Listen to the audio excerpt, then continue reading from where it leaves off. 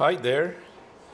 As you can see, a squirrel is in my yard, and it is do I have a lot of apple trees.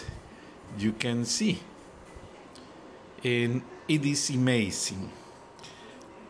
I have a dispute with my next door neighbor because I have 3 apple trees. He was basically ordering take away those trees and cut it. And I say no. Why am going to cut my wonderful trees?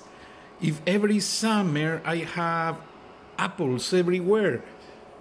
I take apples to the office.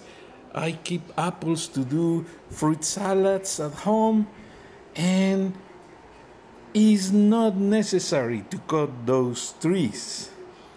He's mad with me, but I am happy because I am feeding the creators of Lord. There are squirrels, birds, a lot of birds, and they breakfast at house, and that makes me so happy. So please put your vote if you appoint or disappoint with me. Thank you.